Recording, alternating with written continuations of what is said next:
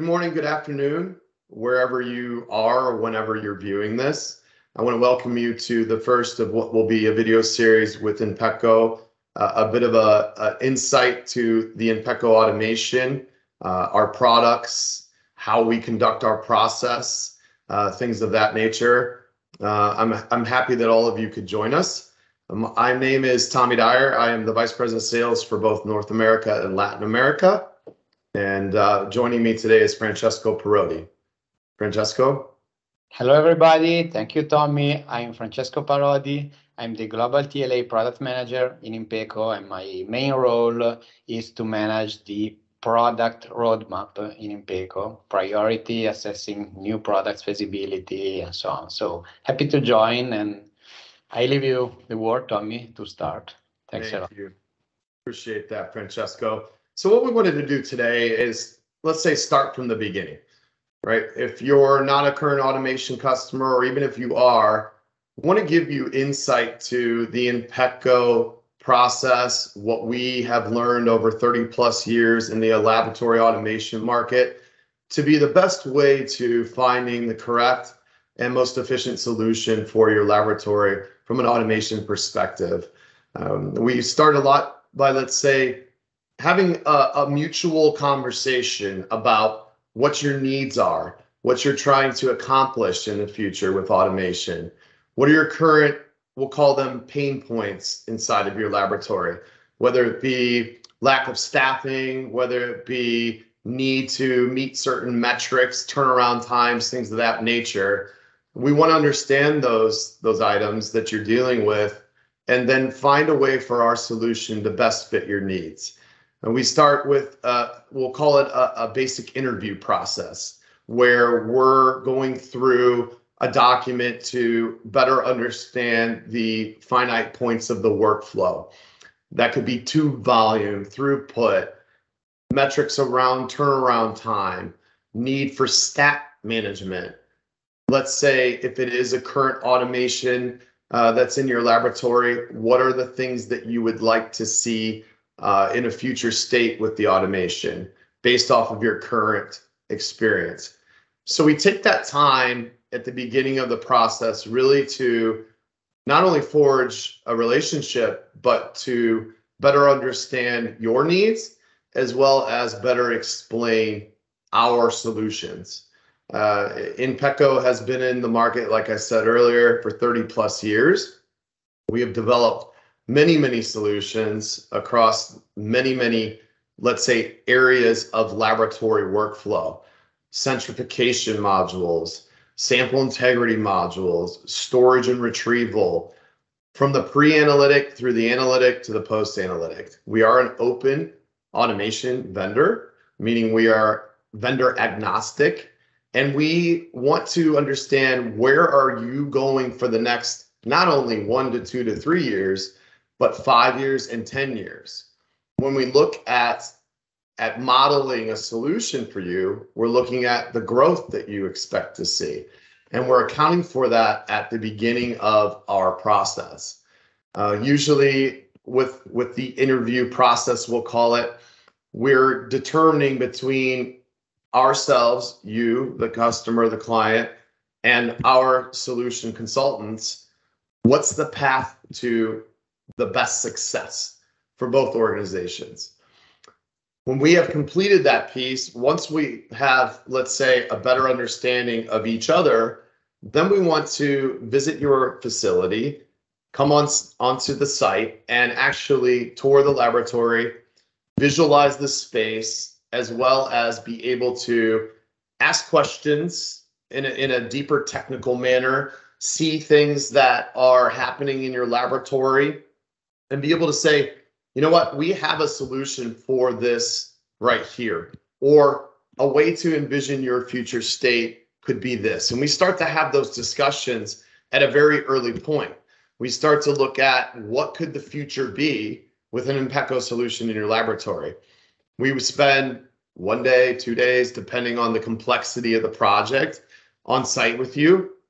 And then we start to look at more of the specifics, right? Where we come back and we work with our design team to say, let's start creating solutions. Let's start creating layouts. let's start putting together a future model. And it's at that point where myself or my solutions consultant team will approach someone like Francesco to say, Francesco, we have a customer request for a connection to a certain modality or a certain discipline of testing.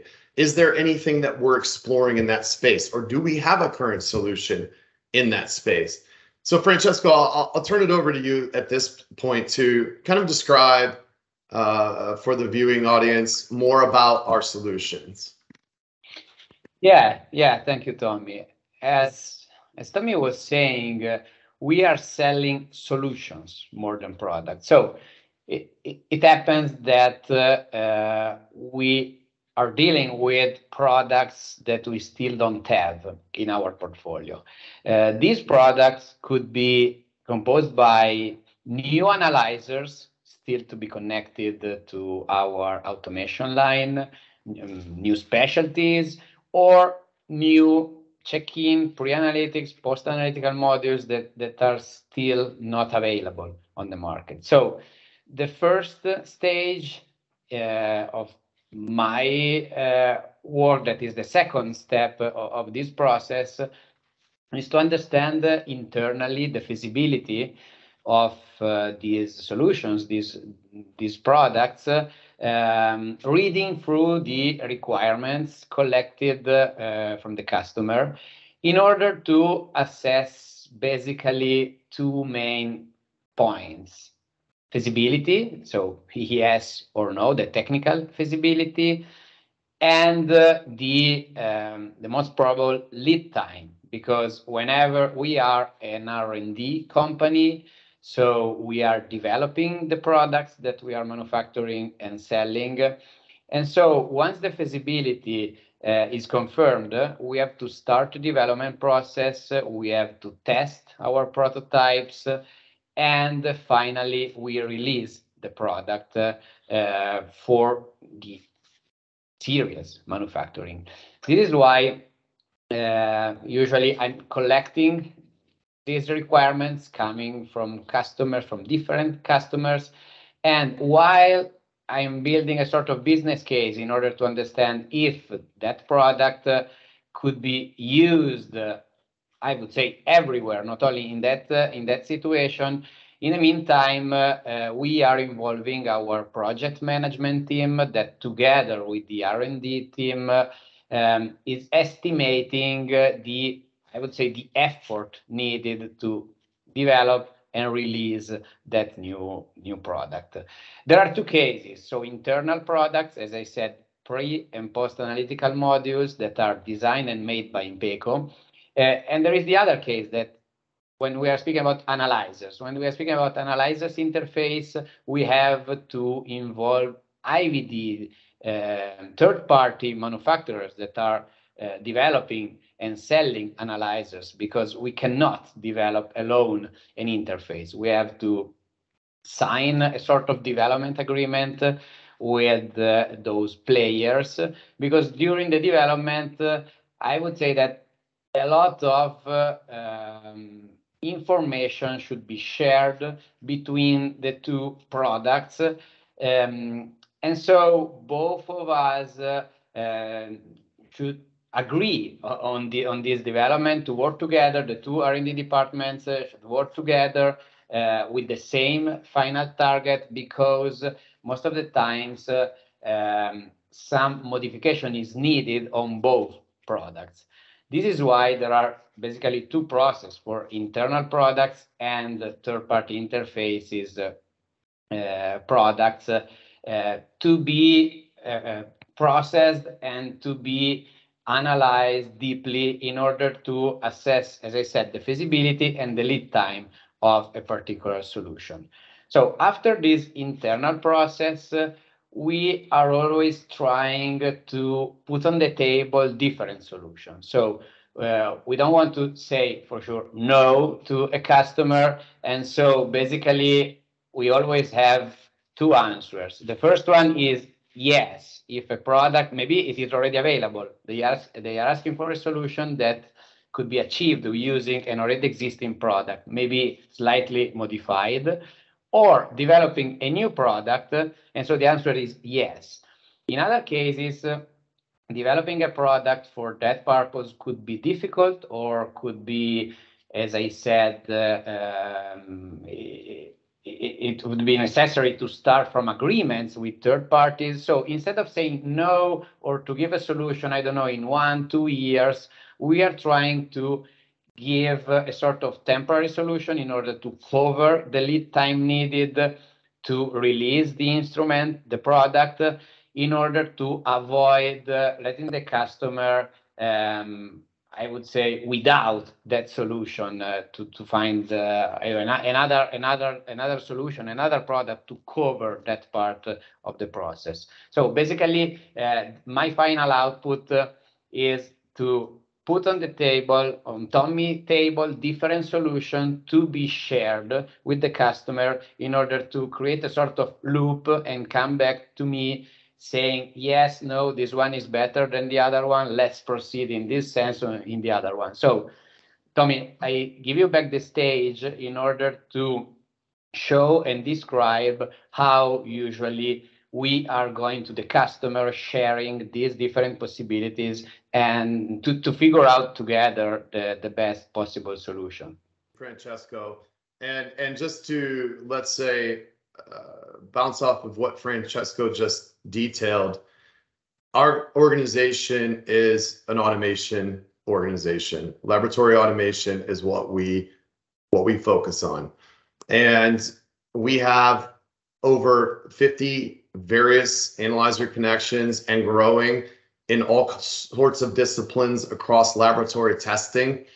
We are into not just chemistry, immunoassay, coagulation, hematology, which is fairly standard in laboratory automation, but into let's say disciplines that are molecular, microbiology, all kinds of different disciplines in the laboratory where we have a solution. We have over 25 vendors and growing that we work with. And as Francesco greatly detailed, we are very flexible to customer requests. I think that's really a value of ours, a differentiator in the market. We're a flexible organization, and we are a design and let's say engineering organization. We're able to create solutions based off of certain customer requests. And I'll give you a prime example, a vertical transport system where a customer maybe didn't have as much horizontal space to play with, but had more vertical space and had a need for transport between vertical floors. And we created a solution for that. So that's just one example of many, and where we are working with Francesco and team. There's an interoperability between our manufacturing facility in Turin, in the Turin, Italy area, as well as our headquarters in Novazzano, Switzerland, and our various global teams, and most especially with me, the North America, Latin American space. So thank you, Francesco, for that. And just to, let's say, walk through the remaining steps in the process together. We will come back to you after consultancy with Francesco and team to say, this is our recommendation. This is a solution that we feel would be a great fit for your laboratory. And it may be multiple, it may not just be one size that fits all, right? And at that point, we start to have conversations around what makes the most sense. Both from not only, let's say, a functionality standpoint, but from a budgetary standpoint. And we start to work through that together until we feel comfortable on both sides that we have the best solution to set you up for the next 5, 10, 15 years of success in your laboratory. And we will go ahead and let's say, enter into that negotiation phase where we're finding the best, let's say, cost to you, what makes the most sense for your budgetary requirements. At that point, then we let's say enter into a partnership together, and moving forward, we'll align with our project management team to come in and start to create a Gantt chart, start to create a project plan for implementation, and installation. And really, it's dependent upon you. It's dependent upon your current situation.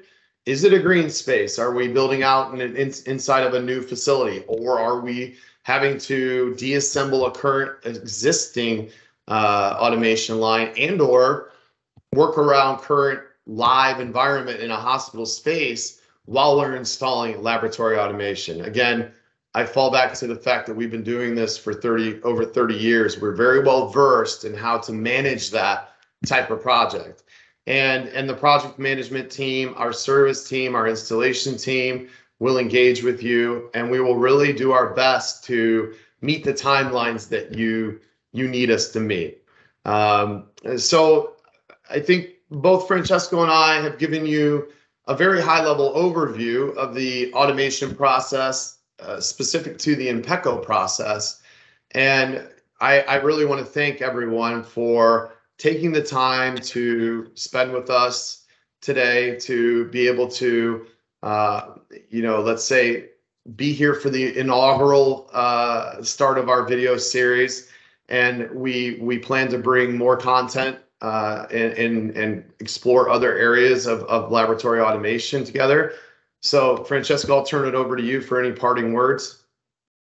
Thank you, Tom. I agree with you. Thank you very much to everyone. This was only a general overview of the process. For sure, there are other topics to be discussed together. So we started from this general overview in order to understand also how to approach us in the future and figure out the best possible solution together. So Absolutely. Thank you very much once again.